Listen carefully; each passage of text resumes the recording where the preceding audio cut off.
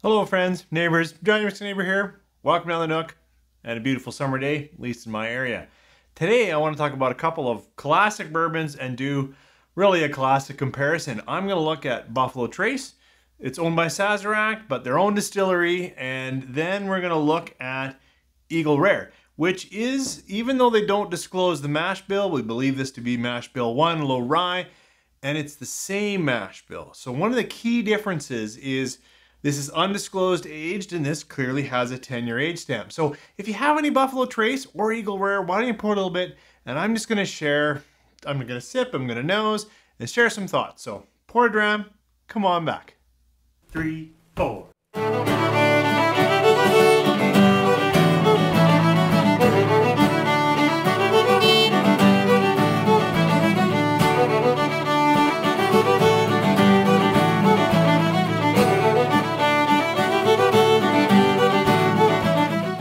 Well, thanks for coming back. As I said, we're going to talk Buffalo Trace. Now, in my neck of the woods, in my market, this is actually pretty common, and I know that is not the case. There are many states that don't have it, or it's more allocated, but here in Alberta, Canada, this is always on the shelf. And what's surprising is this Buffalo Trace I just picked up a couple of weeks ago for $26 Canadian, which is, I don't know, free in the US. It's really a surprising price for this.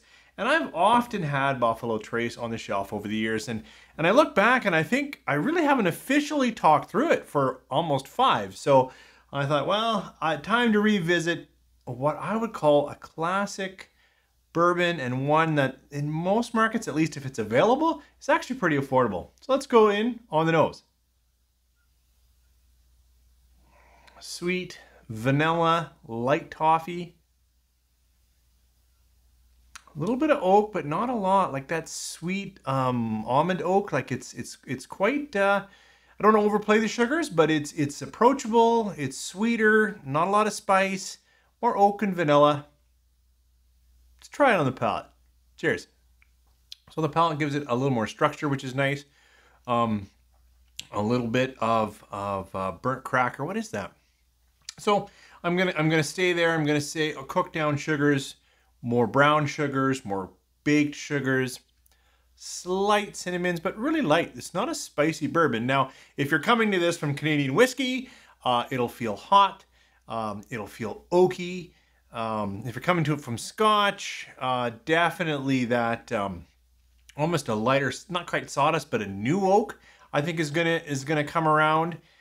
Coming on the finish is when I get a little bit more of some fruiting nature. So let's try again, a little bit on the nose, because I didn't get it on this nose, and I've had Buffalo Trace over the years, so it's a familiar profile.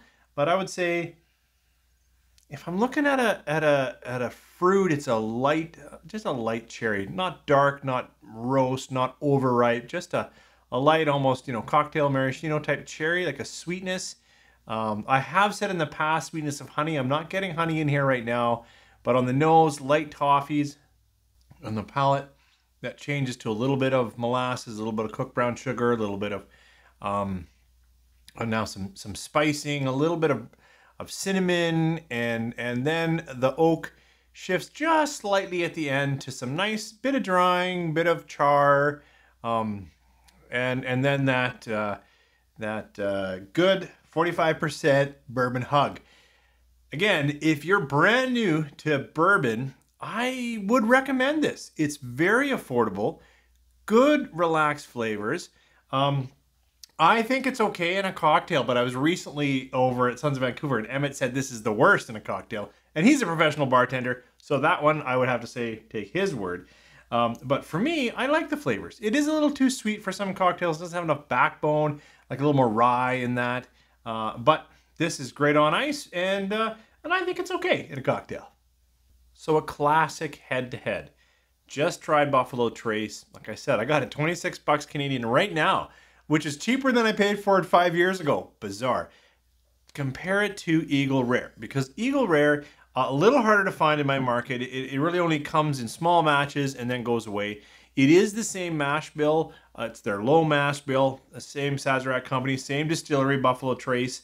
released at 45%. And according to bottle, you know, the only difference is that this one carries an age statement. So where this I feel is, you know, 5, 6, maybe 7 year old barrels go into this blend, then this is obviously 10 years or older. And I've heard, by I mean heard, you know, you read on websites like, well, what's the difference? Is also where they age that these tend to be in places where there's more interaction with wood, so higher up in a rick house, hotter or better temperature swings, and this is aged a little lower or in places that there's not as much interaction. Okay, they've both been resting in new oak. They're both the same mash bill, same distillery. Let's see if there's anything different on the nose for Eagle Rare.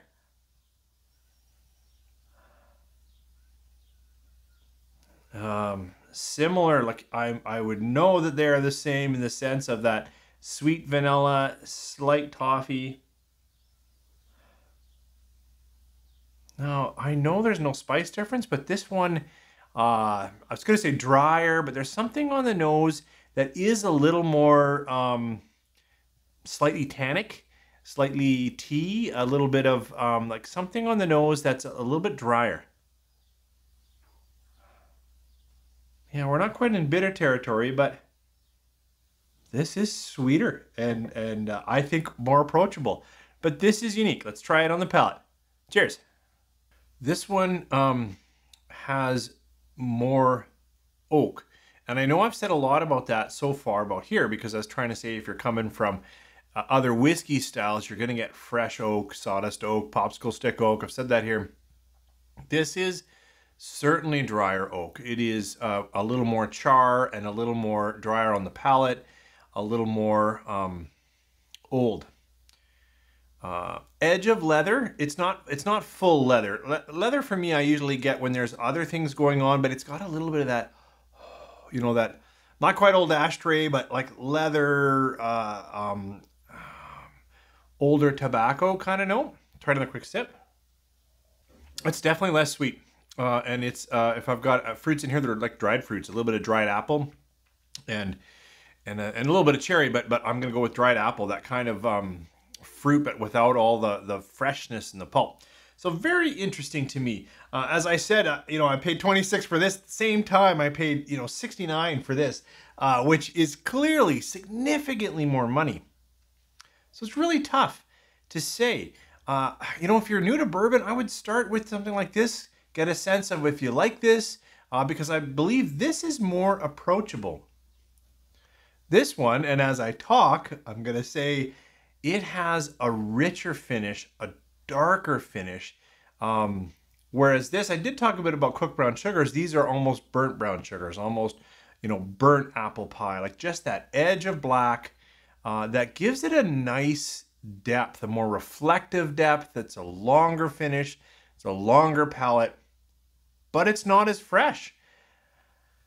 Overall, I prefer Eagle Rare. Having said that, I have bought significantly more bottles over the years of Buffalo Trace, given its price and just general, I know what I'm about to say, whiskey people would hate, but put it in a glass, throw a cube of ice on it, see where the evening goes on the patio. It's so much easier to pour this than Eagle Rare because of the cost, and it does almost ask for a little more reflection. Maybe pair it with a cigar and pour it on a slightly special occasion. And I'm not sure that's why I'm here. I think I'm trying to tell you where's good bourbon or where's good whiskey and for a good price. And in this case, far better value. I think I've given Buffalo Trace only about 3.5. I've given this 3 3/4 to 4. So I clearly do enjoy Eagle Rare more, but I hope I've given you just a few thoughts or some insights onto the differences. Make your own thoughts, and please, why don't you share your experience down below? One of the best parts of having a channel is hearing how you guys experience Buffalo Trace or Eagle Rare. Have a great weekend.